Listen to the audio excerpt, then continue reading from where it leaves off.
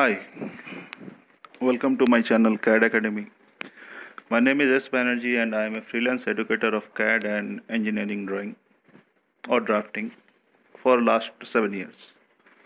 After spending a long time with my colleagues, friends and students discussing over their problem on engineering drawing, especially on the topic computer-aided drafting or drawing, I started working on this project. My first approach is to keep it straight and simple for the new users of AutoCAD. So, not wasting more time, let us come to the course. This is our AutoCAD interface, the latest release AutoCAD 2020. This is AutoCAD 2020. These are menu bars, toolbars. This is the model space where we draw and lot other things. When I will come to AutoCAD, I will tell you in details. But you must see here, we have two lines here. One is red one and the other is the green one. It is written X and Y. What is this? This is coordinate system. This is X-axis, the red one, and the green one is the Y-axis. So, to learn AutoCAD, before that we have to learn coordinate system and what coordinate geometry is. Now, I am going to show you something that what coordinate geometry is. The coordinate geometry or coordinate system, you can see we have two lines here. Another one is horizontal line and another is vertical line. In coordinate system, we say horizontal axis and vertical axis. In this graphical representation, you can see the point where the two lines, the horizontal axis and the vertical axis intersects. There is a point that is called the origin.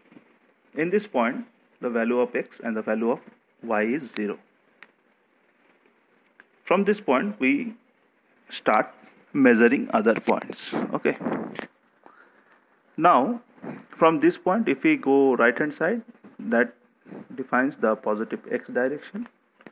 If we go left hand side, that defines the negative x direction. If we go upwards, that is positive y direction, and if we go downwards, that defines the negative y direction. Okay. Now, the coordinate system is divided into two parts. One is Cartesian and another is polar. The Cartesian system is defined by the x value and the y value. The polar, it is defined by the distance and direction. Again, the Cartesian is divided into two parts. One is absolute, another is incremental or relative. There is no absolute system in polar. It is always incremental or relative. So, now I am going to show you what is coordinate or the definition of coordinates. This is a rectangle. I have a rectangle here which length is 100 and the width is 80. In the middle of this rectangle we have one point. I assume that this point is in the middle. So from this point we have to come 50 units and from here we have to move 40 units to reach this point. So from a standard point, if I pick this point as a standard point, we have to come 50 units on this side and 40 units on this side. Now we can say that we are coming 50 units and 40 units, that means 50, 40. This is coordinate to define a point, and there is no other method to define any point. To define a point, we need coordinate. And always for a standard procedure, to understand globally, first we define the horizontal axis, then the vertical axis. That is why I say 50, 40 instead of 40, 50. Now, let us understand some more. So now I'm going to tell you about absolute coordinate system. What absolute coordinate system is? In absolute coordinate system, the origin is fixed on origin. The origin is fixed, and here this is my origin, and the value of origin is the x value is 0 and the y value is 0. We have to come to the A point, and the distance is 100 units. So we are coming on the right hand direction. That means we are coming in the positive x direction. So the value of x is 0. Previously I told you, first we have to define the horizontal axis, then the vertical axis. And we are not moving upwards or downwards, so the value of y is 0. Here you have to mention 0. Now we have to go to B point. Or my origin is this O point, and we can't go this way diagonally to B. We have to go horizontally first, then vertically. So to reach B, we have to move 100 units towards our right hand side. That means plus x plus 100, and upwards, that means plus y. So it is 80 units. Again, next we have to come to C. So from O, if we measure, we don't have to move right hand side or left hand side. So the value of x is 0. We are moving upwards, so this value 80 is in positive. So the coordinate of C is 0, 80. Again, we have to come back to O to complete the line CO. So the value of O, we all know, that is 0, 0. This is absolute coordinate system. What is relative coordinate system? Relative coordinate system is our origin is the last point. In this case, O is our start point. So O 0, 0, the value of x is 0, value of y is 0. From O we are coming to the A point. That means O is my origin.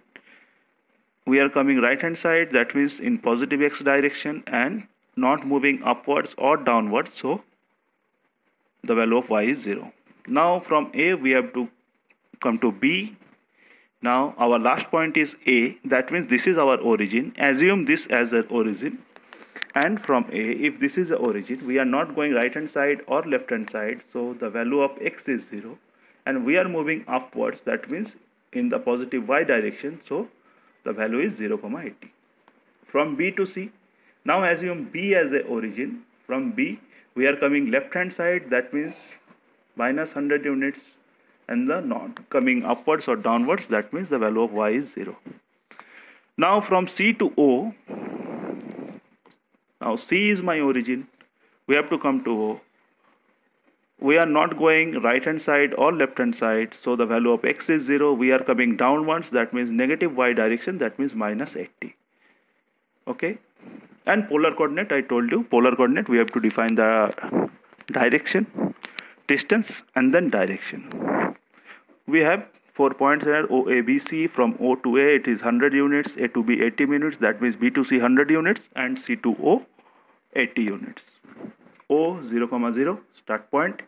Coming to A, before that I tell you that the positive x direction, we start our angle measuring from the positive x direction, that means 0. This point is 0 degree. Moving counterclockwise, this is our 90 degree. Again 180 degree, 270 degree, coming here, completing the 360 degree angle. Now O 0, 0, A, distance 100, angle right hand side 0 degree. B, I told you that this is always incremental, so we have to come to A to B. That means the B, the distance is 80, moving upwards, that means 90 degree. B to C, the value, the distance is 100, and the angle moving left hand side, that means 180 degree. And C to O, the distance is 80, and the angle moving downwards, that means 270 degree. This is my polar coordinate system. Now let's get back to AutoCAD, or not actually AutoCAD. I want to tell you that in your drawings, during your engineering studies, during your doing any professional drawing, we mostly use line or circle. You can say arc. Arc is also a part of circle. Rectangle, combination of line segments. Polygons, combination of line segments. Ellipse, combination of two circles of different radius, but the circles are concentric.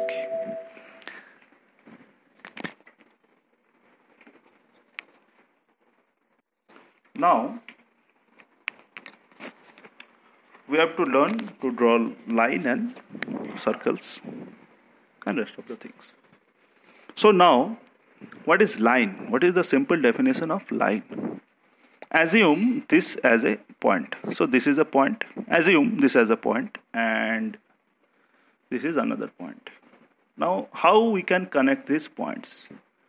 Through a curve or arc or something like that, and straight. So from this thing, we can say that what is line? The line is the minimum distance between 2 points. So draw a line. To draw a line, we need 2 points. And to draw a line, we need 2 points. And to define a point, we need coordinate. That is why coordinate system is so important. Okay.